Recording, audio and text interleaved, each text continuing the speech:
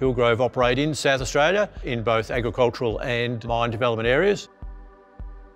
We've been a copper producer for 10 years and have built really great relationship with our communities and the way that we go about doing our business.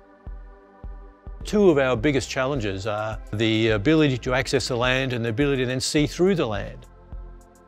We have about 6,000 square kilometres in southeast and South Australia that Hillgrove are working on. We might have 70 to 100 different targets that we've already identified. We need to explore each of those systematically. So we continue to apply different exploration tools and methods. And the ANT geophysical processes that FleetSpace offer is one of those tools to enable us to say, well, this project or prospect is better than that one amongst the 100 or so across the 6,000 square kilometres.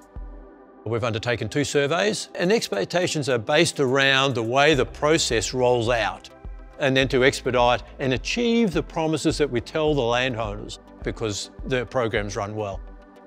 We see FleetSpace as a very innovative company in taking mathematical principles and ideas and technology has been out there and applying it into our space for a better product for all of us to be able to work forward with. As a result of the 2 surveys that we've done now with FleetSpace and the ExoSphere process, our board of directors are very keen to continue to use the FleetSpace and ExoSphere process as we continue to explore our 6,000 square kilometres and other areas that we're investing into.